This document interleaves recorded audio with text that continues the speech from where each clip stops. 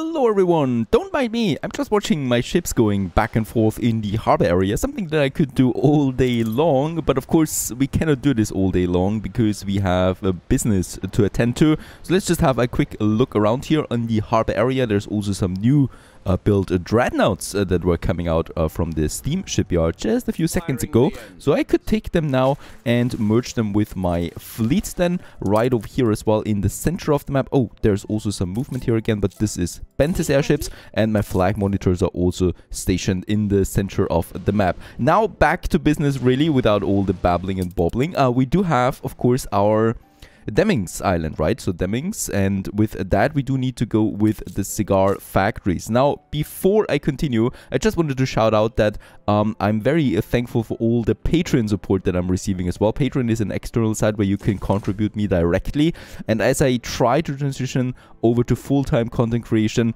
this is helping me out a lot. So if you're interested in supporting the channel directly with 100% contribution, then please have a look at my Patreon link and support me there. You also get some benefits in the process. Without further ado, we continue here. We do have all the building materials now over in Demings, in my ordinary settlement, and yeah, we don't even have the production here now. I've just finished the fuel station, so there is now the train whopping over and getting the oil in, then produce fuel.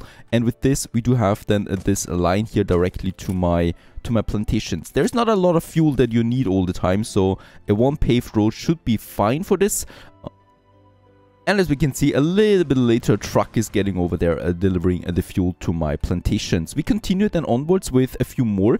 We do have quite a few of these steam motors, but for starters, let's actually get rid of the tractor barns here, as I don't want to build all of them at once. What we want to build all at once, though, is the tobacco plantations. And holy cow, once again, very expensive. Let's just go ahead and have this one up there too, together with my plantations. And of course, another thing also is finding more items then along the way. So another ferrous that we have do have quite a few of them now by now, I think. And also something that definitely boosts my tobacco plantations. We still have more room here, so there's also Salvador. I think, no, I don't have him yet. And he also affects the cigar factories with 100% productivity. So let's go ahead with this. He's also a substitute for my Jornaleros to Obrero workforce, and definitely at least one tobacco boost that I would like to have. That we have the tobacco plantation pedologist that is also producing then some cocoa in between. Let's get this guy also over here to my Demings to really get the maximum out of it. By now, as we can see, most of the tractors are working, right? So we do get a nice booster out of it. Productivity plus 200%, also workforce required reduction, and also producing extra tobacco on top of it. What we still need to do here is, yep, we need to upgrade our warehouses, both of them. And even that might not be enough. So more steel beams are on the way right now to get all of that out. We are now at a tobacco production of 23, which is still not enough really for where we want to go here. And as you can see, the distance is no problem really, as the fuel station is having several trucks here delivering the fuel all the time, and this ensures that there's always a maximum production out of the tractors that we can use. So no problem there with the distance. And the cool thing is we can then use this fuel station to have more plantations over there to also power this one. More resources are coming in, so let's continue upgrading those warehouses to the maximum. Something that we really should have. And now it has the full amount of carts there, both of them, so that we get the maximum in. I think there is another one, yep, with the timber and the bricks. It's just a lot of building materials really that we want, or that we need. And then we are going down here now with my cigar production. Oh, Sean, why are you doing this, Sean? And now we do have a total production of 23. Meaning that we could have around 10 of the cigar factories. I will probably not need that many. So let's go ahead with 6, 7. Let's try it with those 7, because we also will have the power station. However, this is not everything that we have right now. We do need to build a trade union. Let's go ahead with this. Let's try to affect it with all of them. Very good. And now we have this item here that Torcido Lucia, and she has the cigar factory productivity boost by 40%, but also instead of wood veneers, we are processing timber for them. And as we can see, it is affecting them right away. We got lots of timber, but of course we do need our own timber production then on this island too, to really counter all of that. So let's go ahead. and have us a bit of space reserved. So how much timber do we need now that we know it? Then around that. Around 20. That's actually quite a lot. But as we can see, the consumption is almost on par now with the tobacco plantations. There's no need really at the moment to boost it with electricity. And boom, there we have the timber production now as well for Demings. Okay, there we have this one. Unfortunately, I do not have any propaganda now. Scandalous takeover. Hitherto swiped by a rival. We had a takeover there. And rightfully so, this is well, affecting my people negatively. But on the other hand, we have it back again. So actually, it should not work like that. Actually, the negativity should be gone, right? Since we have taken it over again. But I don't know about that. By the way, level 60 that we've reached with the latest population boost, leading us to 122,000 at the moment. Now, everything here should be working out nicely. The tobacco, I could still boost a bit. I do have some room here still left, right? So we do have already 300% on the tobacco plantation. This is without the trade union at the moment. I could further continue now with the silo or also trying to get me some productivity boost here. However, we do have a surplus, so one more tobacco plantation should be the golden one here now. With that, we have everything set up for Demings, and that leads to a total production of 22 cigars that we have. Crown Falls, if we remember correctly, has around, I think 10 it was, 11 it is, so that is totally fine now. We have a surplus, and Manolar on the cigar output needs 5, right? So we do have plenty of that for both of them now. Let's set up the trade routes. Trade route number 1 is going from Demings all the way to Manola. And this one is going to take... Yeah, we could take the clipper, to be honest. We have one clipper available. And let's take the clipper and taking me 50 tons of cigars that are coming in now. And as we can see, we already have that for Manola, number 1. Number 2 is then right away Demings to Cape Trelawney to Crown Falls. And once again, this is going to be a bigger one, right? So the volume is just bigger for this one here, larger. And let's take this one over for one of my cargo ships, the Ardent Squid. There will probably need to be 2 cargo ships then on this trade route here.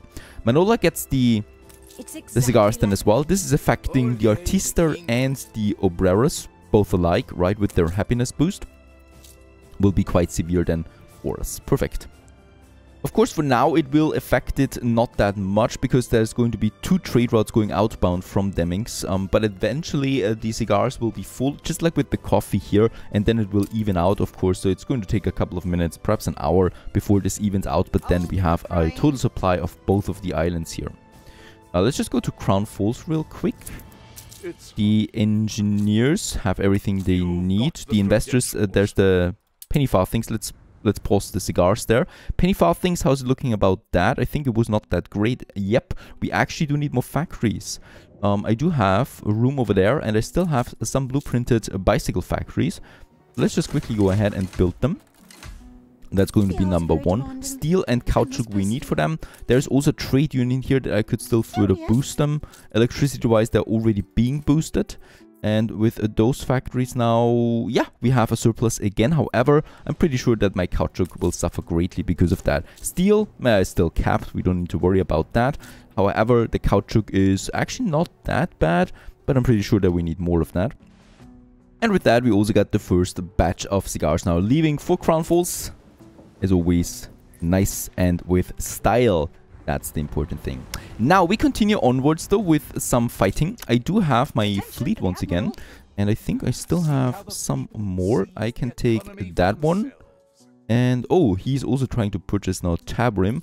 Let's gather my fleet.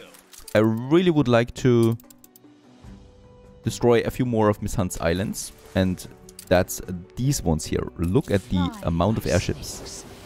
We definitely need to do something about that because the size is increasing, right? This island is not so heavily defended. I mean, that's some heavy fortification, no doubt about that. We are going to need all our dreadnoughts for that. She still doesn't want to talk with us. That's okay. Back in and base up, let's purchase back the share. So we really do have a lot of things to do right now, and I only can focus at one at a time. And of course, Tabarim is then a bit capped out there at the moment. We continue onwards though with the city expansion of Tabarim. Very important here is that we do get this along, right? As it will lead to scholars eventually, and that is something that I absolutely want to achieve really quickly. Let's go ahead and have some more blocks over here. I would like to have a smaller park area in the center of Tabarim. Something where people can celebrate. Those people really like to celebrate. Something in here, and then we continue onwards with another marketplace somewhere over here. And by the way, we should also make sure that we do have a main road system going to the other side, right? So something that goes then over to this area where the city continues.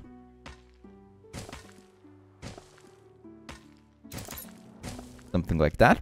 And we continue happily then here with some more houses over there and also over here. Timber at this point is really not a big deal.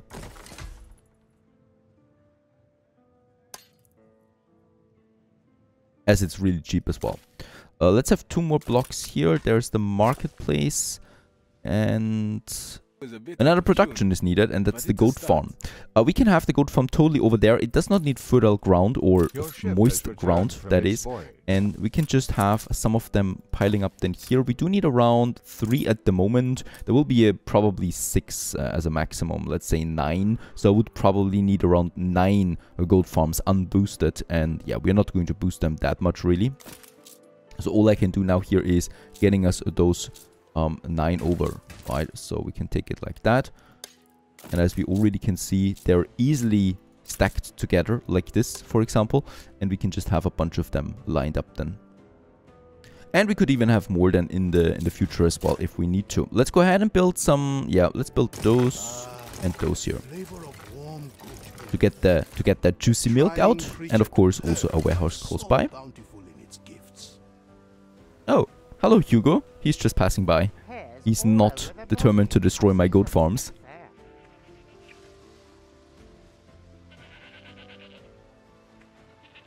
One thing that we really should get along is the Musician's Court. That is a service building tier 1 for the shepherds. As we can see, happiness is not that high. And there we have then this Musician's Court. Let's have some road entrances on either side. And then we can have the whole thing in the middle.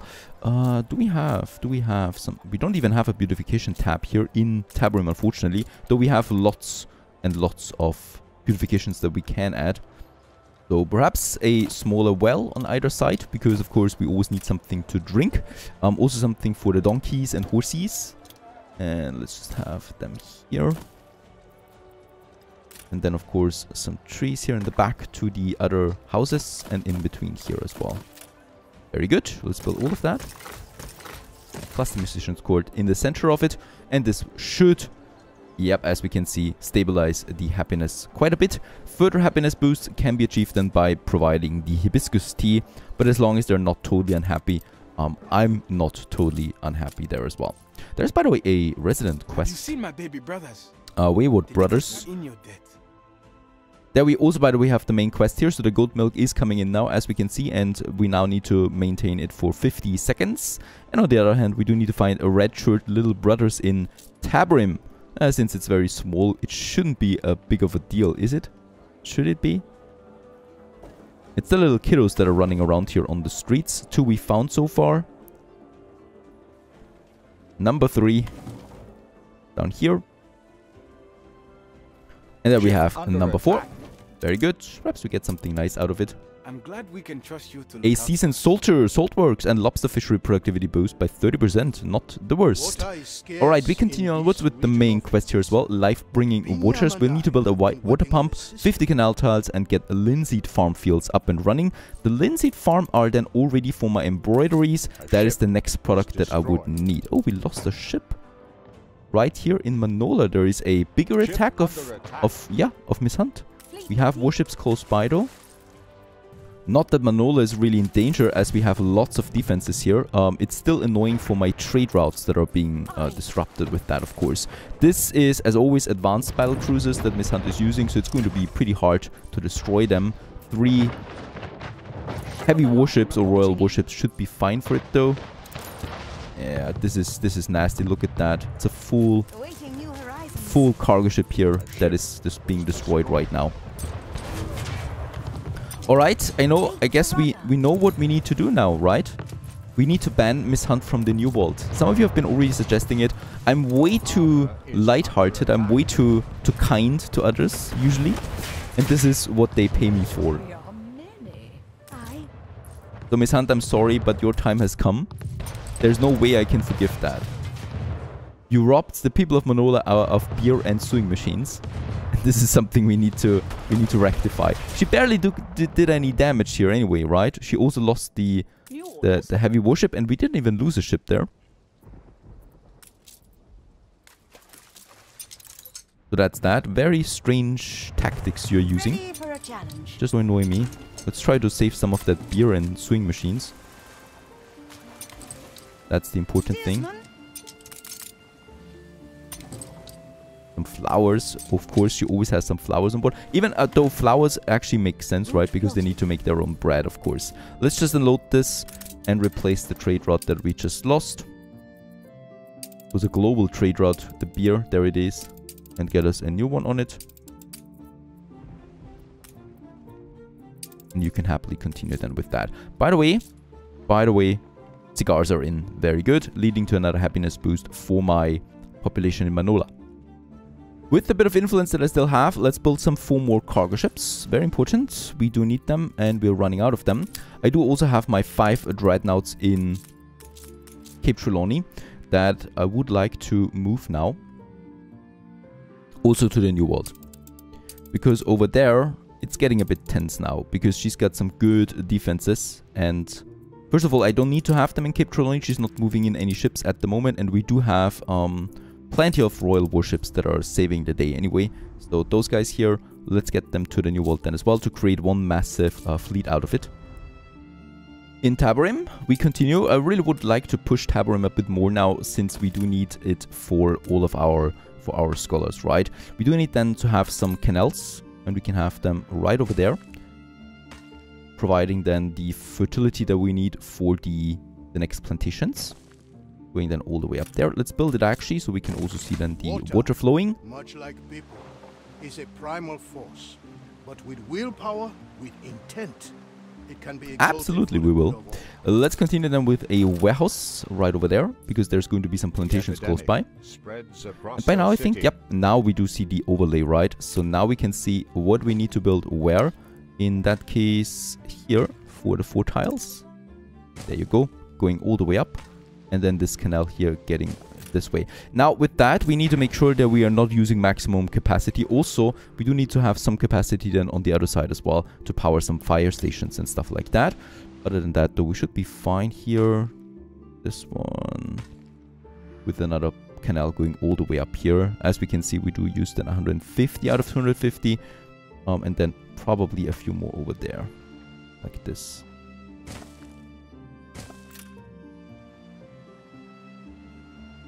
Let's make sure we still have a connection with that beach area over there. I do need only 3 embroiderers for now. That leads to 3 linseed farms and around 2 linen farms. Let's make this even and say we do need around, we have around 4 of them. I will need another warehouse over there then anyway, right? And then we have another plantation here. For that side, perfect. For number 4. Then I need the linen mills. We could probably have them all lined up here already. But this is going to be beach industry. Now let's not have it there. Let's have this production right over there actually. We do need the embroiderers. We do need the linen mill. We don't need that many linen mills. I think a maximum of 4 will forever be good enough. Right? And this leads to a maximum of 8 embroiderers. Very good. Let's start with having only 2 of them, I think, for now should suffice. And then 4 of these embroiderers here as well for all the ones at timber. And then we have those guys here. Very nice. And let the farming begin in Tabarim as well. Another quest fulfilled. Now we just need to sustain 80% of it across the region. Water, the key to bringing Mbeza together. Traditionally, For the last production that we need for tier 1, it's the dry house. This requires a Sanga farm and the saltworks. Now the saltworks we have on the beach. We do need 2 of that at the moment. So it's exactly the same as the embroiderers. That means around 2 dry houses will already be enough. So I would just probably go ahead and have them actually then here lined up, right? So those 4 and then perhaps a few more here in this corner. But I don't think so that we need that much. Let's have those 2 and that's really enough then. And with that, the only thing we now need is those saltworks. However, they need to have a direct beach connection all the time, right? So I cannot place them on the water itself. And with that, we're just going ahead here and have them along the beach then like this. And also a direct connection, of course, with the warehouses then. That's the 6 that we need for the dry houses maximum forever. And then we have the Sanga farm. This can be improved by fertile soil, right? So we can build it up there. Probably don't really need to. There we have our Sanga farms, 8 of them for now. We don't need more. And I think we're going ahead with having those 4 here built right away. There is tea by the door if you want it.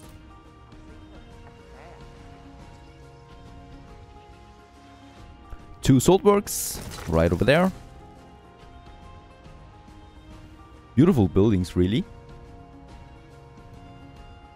And then also some 2 dry houses right over here beside that market or warehouse, sorry.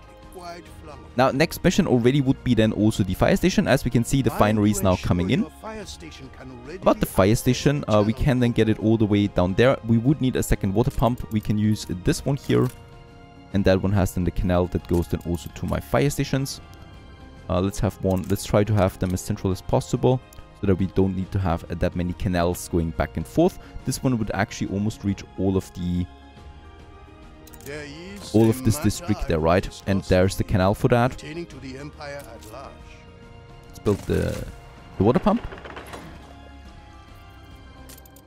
And then for irrigation purposes, there is the canal. And let's just try to get this one along the road right over there. And as we can see, connection has been made and fire station has been built.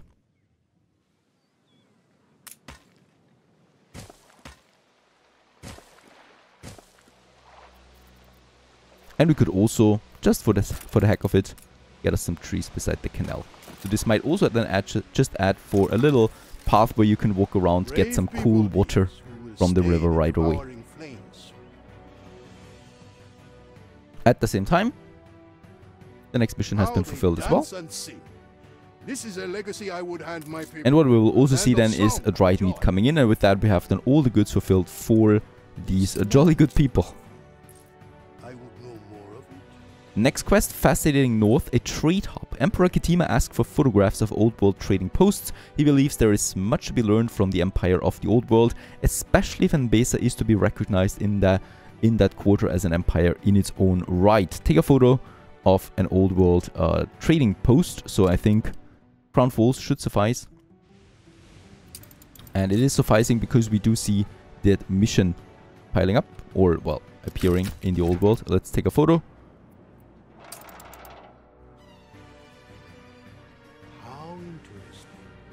Certainly this should help prime me for diplomacy with your rulers.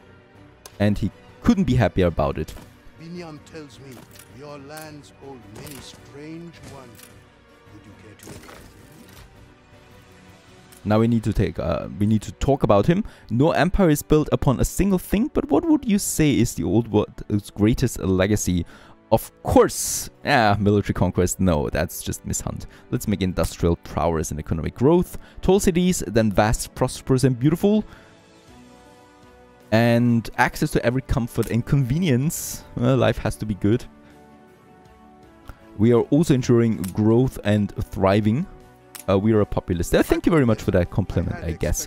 Now we need to sail to his lighthouse. By the way, we do have still a ship here with lots of items on board. Do we have a storage? There we have it for 10 Wanzer. We can do this. We can make this happen. So let's also start by building us a smaller docking station than here as well, so we can have a pier later. And with that, we should be able to unload a few more materials. Very good. Let's get to Ketima's Lighthouse then. As we continue with the growth of Mbeza, we could also go ahead with a few more houses than here, I think. But, dried meat there is coming in, so it's only a matter of time now before we can finally go for elders and then scholars. Stay tuned.